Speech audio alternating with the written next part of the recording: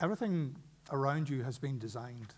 Well, maybe not the people sitting next to you, although we can't be sure about that yet.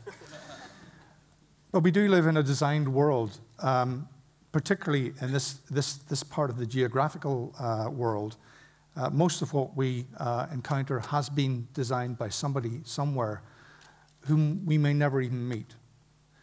So the clothes that you're wearing, the seats that you're sitting in, this room, the building, they've all come about through decisions made by people somewhere else who think they know what it is that we need.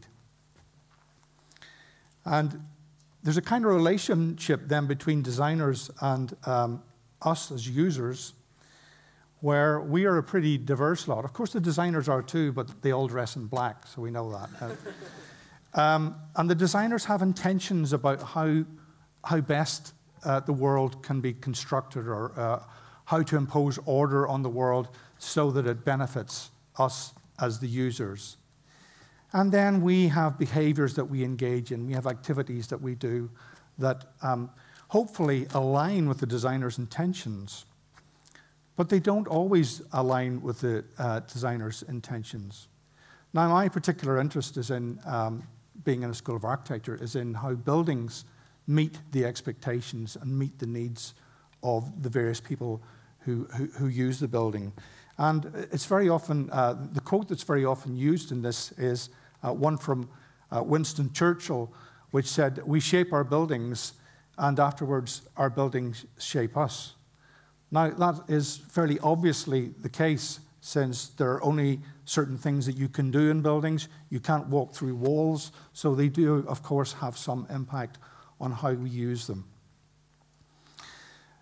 But I think probably the more interesting thing for me is what happens when the behaviors are misaligned, when they don't line up with the intentions of the designers.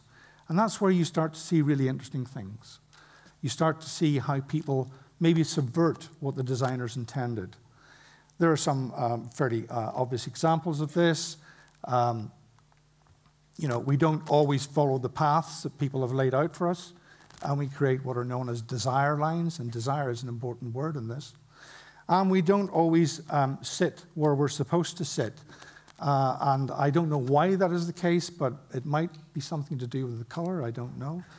But these seats obviously were not so attractive to the people who were in that building. So this misalignment of design intentions and what people actually do in buildings has become a bit of a fascination of mine. And I think that Churchill, you know, if he hadn't been distracted by other things in 1941, he probably would have said, we shape our buildings, and thereafter our buildings shape us, and then we reshape them right back at you, you know, in Churchillian words, of course. So this misalignment, I think, is particularly of interest. Now, the relationship between designers and their clients is one full of wonderful tales of misalignment and of interaction between, in the case of buildings, architects and the clients and the users that they serve.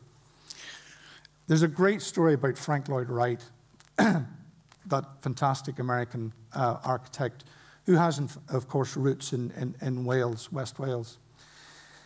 Frank Lloyd Wright apparently was very obsessive about the details of his buildings, and he had prescribed within his designs the layouts of the furniture. So apparently Frank and his wife, Ogilvana, went to visit some friends one evening in their home. The friends went out for the evening, leaving the Wrights on their own within the home. And they thought, as a gift to their friends, that they would rearrange the furniture, which they did, and then included moving a grand piano around. And they were exhausted, but they felt that they had arrived at a much more harmonious arrangement of the furniture. Of course, the couple came back, and they were horrified.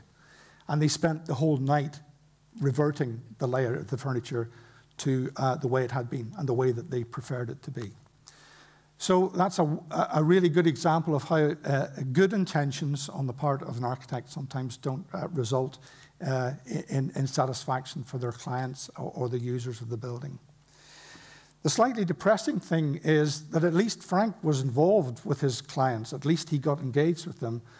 But in a recent survey carried out by the Architects Journal, it revealed that only 3% of architects in the UK carry out what we call post-occupancy evaluations, that they go back and look at how people use the houses that they have designed. So if you don't go and see what people do with your buildings, how do you design buildings in such a way that it will meet the requirements of the people that are going to use them? Well, the starting point for this is very often, I'm sure you'll all be familiar with this diagram of Maslow's pyramid of needs. There are many different versions of this, and to some extent it has been critiqued in many different ways as being unreliable and inaccurate. But still, it does serve one function of identifying what are basic needs and then maybe what are called the being needs, the ones in black at the top of the pyramid. As long as the ones in white are satisfied, then the organism, the human, will survive.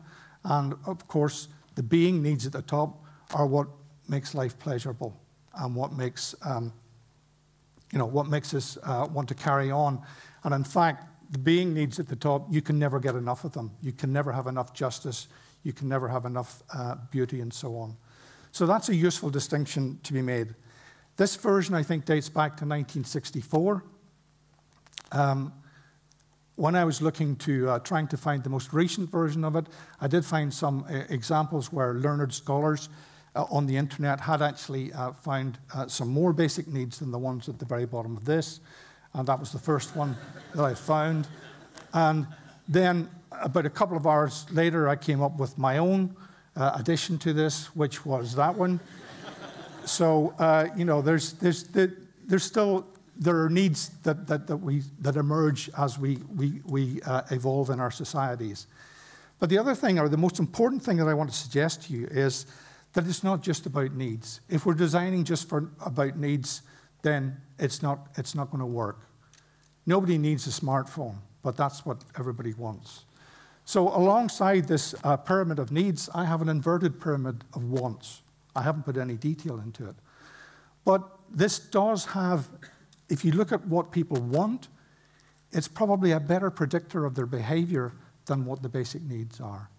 And you can see that in that people will do anything for free Wi-Fi, apparently, and will put themselves out to access what is a want rather than a need.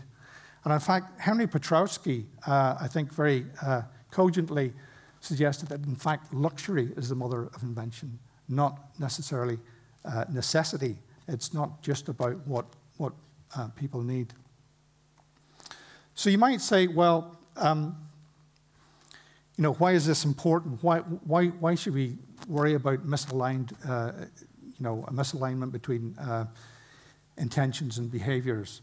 And just to reinforce that in buildings, the wants often determine what we do. Nobody needs a ski slope in Dubai where it's -6 inside and 40 degrees C probably outside.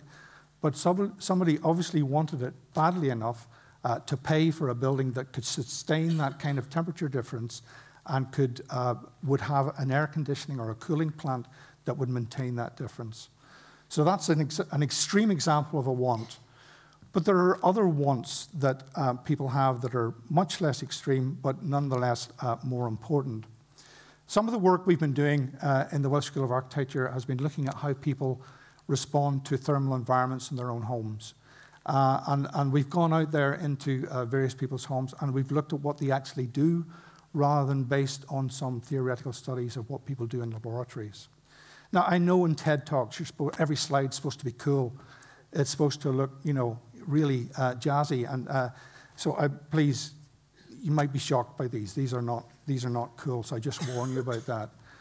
This is somebody's conservatory. And, it highlights it wonderfully. They like the conservatory because they can see out into the garden and so on. But it's cold, so they stick in a fan heater to keep them warm so they can still enjoy the views. And in another case, they want it all year round, so not only have they got a gas heater, they've also got a fan to cool them down in the summer. So as an example of how wants can override what you might think that people would need, which would be to reduce their energy consumption, to save money by doing so, they're actually prepared to spend more to be able to access the views from their conservatories. If there are any architects in the audience watching that, they probably fainted by now. I don't know, we can sort that out later. So what we found really is that, in fact, the pursuit of desired thermal experiences trumps everything else. So get me to the beach or get me into the sauna. I don't care how much it costs. I'm going there. And that's what we find in people's homes. The technical and the standard approach to this is, the engineering approach is, well, they'll have to stop doing that. You know, and that's why we have this massive program of behavior change, which I'm really uncomfortable with, because it's people, technocratic people saying, well, they're going to have to change their behaviors, you know, because we say so. And my argument is that if you don't take into consideration what people want when you're designing, whether it's a full building or whether it's an energy policy, whether it's an energy upgrade scheme, if you don't take the wants into consideration, then it's likely to be subverted when you roll it out. It's likely to fail. And that's what's really important. Okay, now I'm going to introduce an idea which I have found very useful and which I've become increasingly interested in. Again, this may shock. I'm interested in dirt. I'm not going to talk dirty, but I'm going to talk about dirt.